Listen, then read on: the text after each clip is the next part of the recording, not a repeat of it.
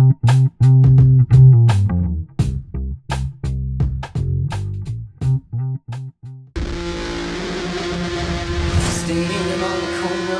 have all come here together. Over there, Andy Warhol.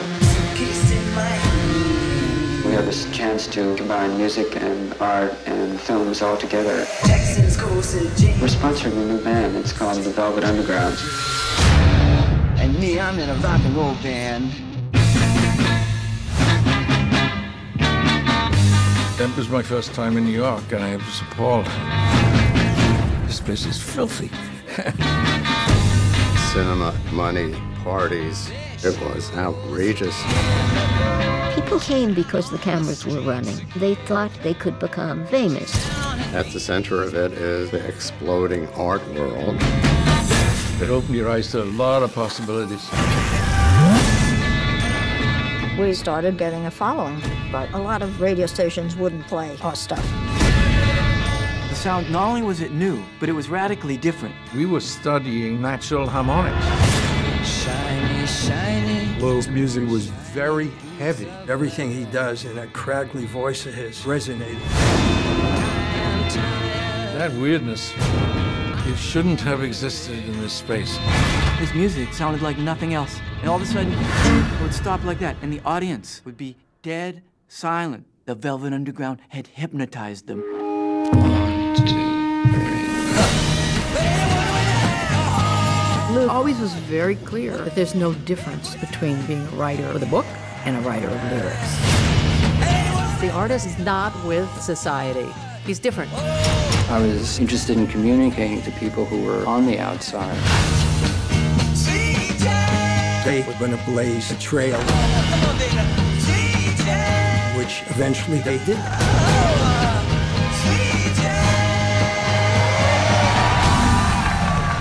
Good evening. We're your local Velvet Underground.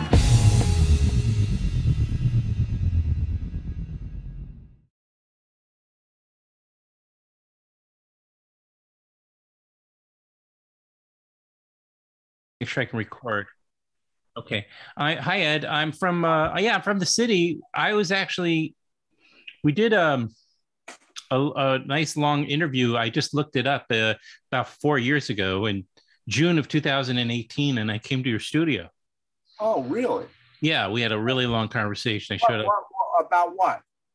I think it was very general, in fact. I mean, you know, I thought I'd come in and pick your brain about your career and your, you know, and then you started getting very philosophical or into the, you know, what's the expression, into the weeds, I guess, or, and I'm like, oh my God, I am in over my head. I just. No. If you talk to me long enough, that happens, you know. But that's, yeah, but that's in a way for, I think, some population of people, that's the prize, you know, that's what they want, especially if they're a cinematographer, you know. Right. Anyway, I think it was not long after your conversation with Storaro, I want to say, but is that possible? Yeah, that could be. Yeah, we did something up at the New York Film Festival. That's right, and I was there. Oh yeah, right. Oh yeah, it was that age-old, you know, conversation about digital versus. Oh right. You know, a celluloid or film, and then your feeling was, well, why is it if and or one or the other? Why can't someone choose whatever medium they feel works best for them? Right. Not everything should look the same. You know, it's yeah. Right, exactly. So, how are you? I'm hanging in there. You know, it's so great. The New York Film Festival showed in the revivals Mississippi Masala that I did with Mira Nair. Oh, amazing. And it was a Criterion, did a new color correction with me. And then I did a film with Lou Reed and John Cale the last time. We're going to talk about Songs for Drella. Yeah. So I found the negative and the original sound mix out of Warner Brothers that was lost. And that came out spectacular. And it's a great companion piece with the Velvet Underground because now you see them in performance like really the last time. They did play together in a reunion. I know. In France, at, I think Cartier, but that was a new material. This was the last time they were together, and it also brings in Andy and their relationship to him. I want to say, just for people listening, Ed, that was shot in 1990 at BAM. Yes, at BAM, and you shot this live performance of Songs for Drella, which you just explained was their love letter or whatever to Andy, who had died a few years earlier, of course. But what was also interesting about it for me, and looking at it now, it's not your traditional concert film, because Lou said to me, I don't want the camera between me and the performance, and between me and the audience. Right. And people have come to see this, presentation, this play, this rock opera, so to speak. Right. And so I said to him, well, can I shoot the rehearsals? Just dress in what you're going to be in your performance, and I'll shoot one night of the performance, but the cameras will be out of sight. They'll be off the stage. So that gave me an incredible ability to have intimacy with them, and I could set up dolly tracks and moves for each song and change the rendition of how the colors would look. And this gave me a great intimacy. And then the point of view of the cameras were really between them. So it almost becomes a documentation of their relationship through the music. And well, that's the only relationship they had. Yeah. For what I understand. But what's great about it is, now looking at it, is when an audience sees this performance, it's like they're the first audience, because there's no audience in it. Right. There's no reverses, but looking back, you're in the experience of what that performance is. That's a good point. And I misspoke in the sense that it was, but that's interesting. So can I ask you one thing? You were probably there for the at least one of the live shows, I'm going to guess. Yeah. Did they use, they were referring to, it was so lyric driven, some of those songs, and I'm just wondering if it was like memorized for the audience. It doesn't make a difference. I was just curious. I wondered if they used, like, if they had their cheat sheets and, no. Like any musician, they had the lyrics of the songs, but the lyrics, many of the lyrics came out of the diary of Andy, that they took a lot of ideas out of his diary. Sure. But also it became a memorial, right? It became a confessional, right? It became a dirge. It had all these layers in this performance. What the words, and also there's an evolution. It starts with small town and ends up, hello, it's me. You go through the whole life of Andy, his disappointments, his fears, the relationship he had to John, to Lou. So it's a very honest, open kind of confessional through the music. And that's what I found. But for me, as just a viewer, potential fan, let's say, of watching, I saw John Cale looking at Lou a lot, referring to him. But Lou, he looked down. He never, except for maybe one or two moments. And of course, I don't know what isn't there that you didn't include in the edit. Lou, they seem to be music, but there was an interplay. But and that's. You're not helping, Ed. We're supposed to, throw like gossip in. I'm kidding. But I know that they had been estranged. This brought Andy's death, which of course was unexpected, was something that brought them back together for their Songs for Drella. You got it. And then they kind of fell out again, although they did reunite again, and probably at the French event you were referring to. And then that was it. Right. They never performed ever again. Right. Because they couldn't get along. Right. Well, look, people have asked me, it's very hard. I had a great relationship with both of them. Well, you're an easygoing man. Once we kind of came to terms, like I wasn't going to have cameras between them and the audience, they kind of like embraced me, you know, and I didn't have, right. So I didn't know what the politics were between them. But Lou, you know, had to be in control, you know, and maybe that led to whatever right. they're separating. Yeah. What is John Cale like? We get an idea of Lou from so much, but I don't know what was John Cale as far as a subject for you, because he also, by the way, we can mention that he participated in the Todd's in your film, the Velvet Underground, which is kind of what we're here to talk about too. And then, so what was John Cale as far as being somebody who talked about the Velvet Underground and his relationship with Lou and the music? What was that man? Well, I think what he says is there. You know, again, as another artist, a filmmaker, I was there to implement what their music was, you know, to record and shoot their music. I didn't get into all that other stuff. I know. Didn't have to. But I think John is so forthright in Todd's film that you understand. I think he sets the landscape of how Lou had a falling out with John and how he had a falling out with Andy.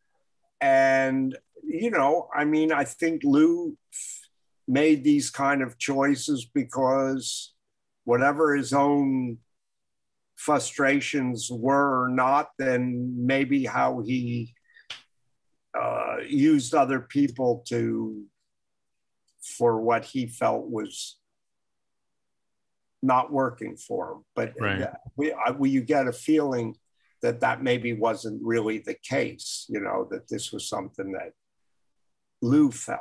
But, you know, that's all subjective. I have no information to say that, you know. I understand. You know. But are you actually recording this live now? No, it's not live. Oh, sorry. And which does then suggest, you know, I can mention then, based on what you just asked me, if after the fact there's something that you want me to take out, just let me know. If there's something, because I sometimes will, you know, things come up. It happens. I know. I don't want to pay. Last time you were trashing Todd and Christine, and I took it out because I just.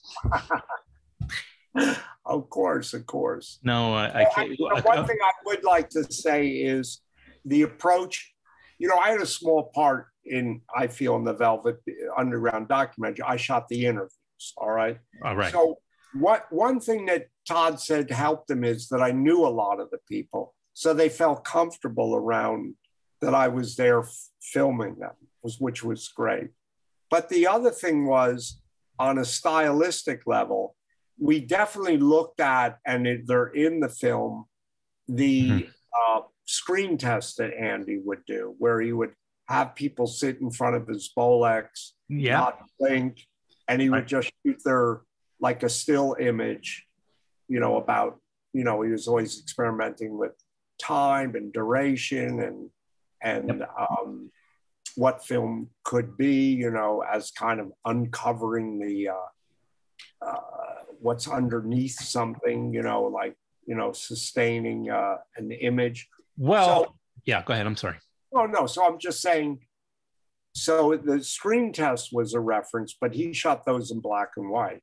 And then the other reference for us was Andy Warhol's screen, you know, his printed screen printing that he did of, you know, the movie stars and Debbie Harry and Jacqueline Onassis. The silk screen printing that he did, or like the photograph. So that informed, you know, using those colored backgrounds and even gelling their faces with the colors that were close to the background. So there was a combination of the screen test and the printed screen, the printed, why am I forgetting what? The printed screen, the silk screen printing right. that Warhol was famous for, that informed the interviews. Gotcha. I understand. But you said a couple of minutes ago that Todd wanted to use you for because you had a long history with many of the people that were there when the Velvet Underground, which is again the subject of the new film, right, when they were coming up and going through this period. But I mean you have a long relationship with Todd. I don't know how many collaborations you had with him, but there've been many. Yeah, and I wonder if which came first, the chicken? I mean, it was that part of why Todd chose to make this film in the first place? Because no. Is it a coincidence? No. I think he was just always taken by this time period in New York and what the cultural landscape was that came out of not only their music, but also the imagery of the time. And Todd says, if I quote him right, that the 5,000 records they sold, it was more important, the 5,000, it started 5,000 different bands, that the Velvets were so influential to others to create their own kind of music band, that he was so interested in the culture of the 60s and 70s. Right. Well, we know from his other works, but all of them from the Bowie, Ersatz Bowie film, Velvet. Dylan, the Velvet Goldmine. Velvet Goldmine, thank you. See, I just went into a blank. And the Karen Carpenter. You got the Dylan film. I mean, but they've all been variations of fiction. Yeah, but interesting. This is a documentary. But this is what's interesting. Somebody brought this up, that in his fictions, he creates an authenticity of the world that allows the viewer to believe what you're seeing as a fiction. Where in his new evolution of making this documentary, he uses elements to create abstractions to kind of create the gestalt, the mood, the feeling of what it was like to be there. Because there wasn't a lot of footage of actually performance footage of the Velvet, even though it's strange, they were around all these image makers and nobody was actually recording them in their concerts. So this again allowed, it's always, sometimes the weakness is the strength in how you approach the subject matter. Yeah. So by him using all these images and filmmakers of the time and the use of pop art and the sensibility of how to create a work, I think situates the world, and people were there or not there get a real feeling of who the Velvet Underground were and what their importance were. Well, I really, really enjoyed it. And by the way, it's on the Apple streaming service, or will be. It's right. It premiered at Cannes. It's just had its screenings at the New York Film Festival, or is going to. No, it has. It has. Okay, thank you. And then again, it will be on the Apple TV streaming service. Excuse me. One of the first of all, I really appreciate. I like how we introduced the key people. I like how they were almost like chapters. I really enjoyed how that was framed. But I also it was really cool to hear Jonathan Richman's story. And I've always been a big fan of Jonathan Richman. And I just thought, how could these two have a deep connection? Like, because Jonathan Richman does something so utterly, to me, on the surface, and it's always about, well, getting beyond the surface, right? That's what the film help do is lead you to a place that is below the surface. So you may think Jonathan Richman, this quirky singer-songwriter from Boston, what does he possibly have in common with Lou Reed, or which was he more Jackson? Well, Jackson Brown, and that's even more, right? I was like really from left field. That's true. Here's this Southern California kid, you know, writing like singer-songwriter. Couldn't be, if anything, you think, my God, Lou would have disdained what Jackson Brown was doing, these these personal love stories and whatnot. But then you see the Nico connection, and you understand. Right. And of course, she covered one of his big hits, of course. Right. But you see how all these people came out of the energy and the creative juices of that time period. Sure, right.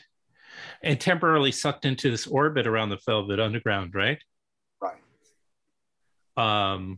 So did you find it to be, how was that talking to those folks for you? How was, and how did you handle that? Did you have to, because, you know, you're shooting these, I imagine, under the veil of COVID, right? Yeah. Well, that's interesting. Yeah. Certainly some of them were under COVID, but some of them were actually shot before COVID.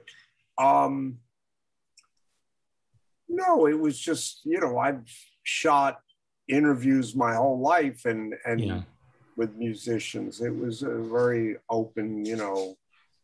Actually, I did make a decision that the camera had a certain distance to them.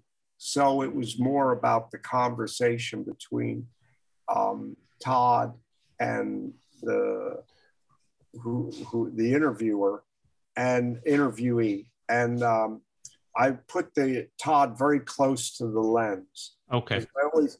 I always like that the eye line is close to the lens. I always think it's a little distracting when people look way off left or right.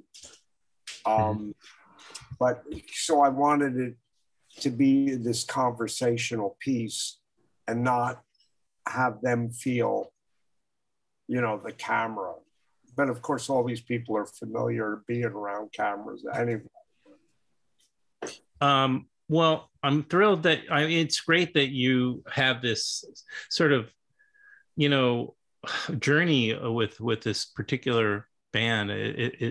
I like that aspect to it. Makes it more special knowing that you. At the end of my Songs for Drella, which I didn't show. Yes, talk about that. I meant when you were talking about Songs for Drella, if you're getting, we're going to wind down, but talk about the promo that you shot. 17 years earlier, in 1990, I shot the promo. We didn't even know what they were then, video promos for Berlin. Lou Reed's solo album. Yeah, and I always looked online. I never could find it. And then during the pandemic, I started going through all my boxes, just whatever I could find, old love letters, whatever, photos. And there was a reel. And on that reel, 16 millimeter reel, was the Berlin. So promo for the album. And on vinyl and tapes and cassette tapes. Yeah. Can you tell the anecdote really quickly, because I think we're going to run out of time, but just tell the story about Lou Reed and how you were going to shoot the promo. So I'm setting up the camera. It was 16 millimeter. And Lou came up to me. And at that time, I knew Lou Reed, but not, you know, didn't know that much about it. And he kicked the tripod, which I grabbed onto the camera in shock and panic. And he said to me, do it like Andy, and then walked back to the microphone. And I kind of reset up the camera, and I didn't say anything to him. So jokingly, when we started Songs for Drella, I said, do you remember when we shot the Berlin promo video? He came up and kicked my tripod and said, do it like Andy. And he looked at me and said, I don't remember much from back then, and smile. So, and if you see the promo, you'll see why maybe he looked like that might be the case back in that period. But one of the most prolific and productive. He was very productive. So Ed, thank you so much, man. This was so exciting to get to talk to you again. I'm a big fan of you and your work, and so and I'm only sad that I didn't been able to get down to the screenings and run into you at any of the P&I screenings this year, but next year for sure. Well, yeah, and if you want a link to the songs, it's Songs for Drella? Yeah, I have it. Oh, you have but you don't have the new version of it, do you? You don't have the version I just authorized that I just read. Yeah, no, I think I do. I think it is. It's what they made available to us. The society, the Film at Lincoln Center. Yeah, they gave you the best one. Yeah, no, they did. It says it. Pretty sure it says it there. And then you have your notes. And then at the again, they're going to show The Velvet Underground on Apple TV platform. Currently at the New York Film Festival as we speak, more or less. That's what they're going to show. And then if enough critics say how wonderful songs are, maybe they'll show that as an ad show. People should see it. Anybody loves it. It's fantastic. Yeah. Thank you, Ed. Criterion. Thank you. Nice talking to you guys. Same here. Until next time. Thank you.